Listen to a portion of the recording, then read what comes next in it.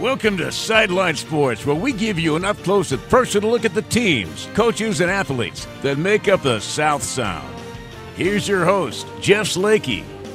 Welcome to the show. This week, Shelton football traveling to Central Kitsap. Capital looks to stay undefeated. The Clippers host Highline, and our game of the week, it's Shelton football hosting Timberline. This portion of Sideline Sports is brought to you in part by Mason General Hospital, United Community, Empowered People, Exceptional Health. High Climber football traveled to Silverdale in search of their first win. It was a South Sound Conference battle Friday night with Central Kitsap hosting Shelton at Silverdale Stadium. Tough defense from both teams had the game scoreless after the first quarter. The Cougars would then go on to score 23 unanswered points in the second quarter, including 2 touchdown runs from quarterback Elijah McGee, leading 23-0 at halftime. Central Kitsap would go on to add 4 touchdowns in the second half on their way to a 50-0 shutout victory. Central Kitsap quarterback Elijah McGee finished with 3 rushing touchdowns, and Cougar running back Alex Reflong found the end zone 3 times as well. Central Kitsap are back on the field Friday at Peninsula. Shelton are set to host Timberline at High Climber Stadium. I'm Sean Wells for iFIBER Sports. Sideline Sports is being brought to you in part by The Gillis Auto Center. At Gillis, you're covered forever. The Cougars were looking to stay undefeated on the road at Shelton. It was a home match at Oakland Bay Junior High for Shelton Volleyball hosting top-ranked Capital Tuesday night. The Cougars were looking to stay unbeaten in South Sound Conference play. Capital took control in the first set, winning 25-12. A hard-fought second set had the Cougars winning 25-20. Capital would go on to win the third set 25-16 for the 3-0 sweep.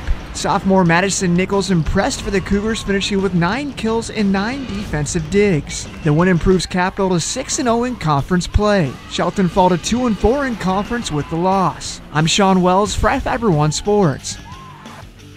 Sideline Sports is being brought to you in part by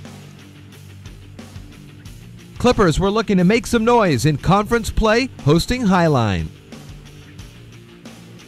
South Puget Sound Community College were back on the pitch Wednesday hosting Highline College in league play. Highline jumped out to an early lead with 2 goals in the first 20 minutes from Riley Johnson and Alex Velasco, leading 2-0 at halftime. Highline's Riley Johnson would go on to add his second goal in the 78th minute as Highline held on for the 3-0 shutout victory. South Puget Sound goalkeepers Dawson Hall and Juana Paez combined for 9 saves in the contest. Highline finished the match with 19 total shots. The Clippers are back in action Saturday hosting Tacoma. I'm Sean Wells for iFIBER Sports. Previous results in football: Peninsula over Timberline 28-27. Yelm beats Capital 41-27, and Gig Harbor over North Thurston 50-8.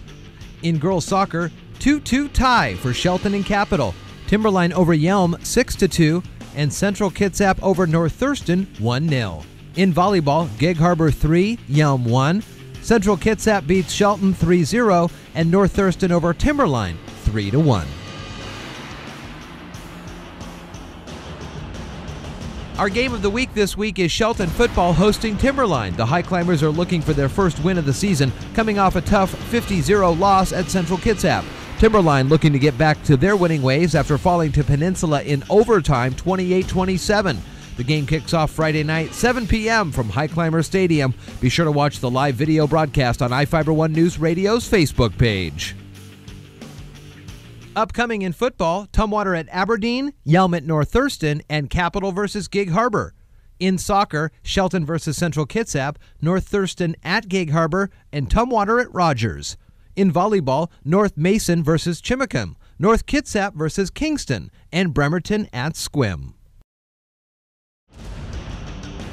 This has been another presentation of Sideline Sports. I'm Jeff Slakey.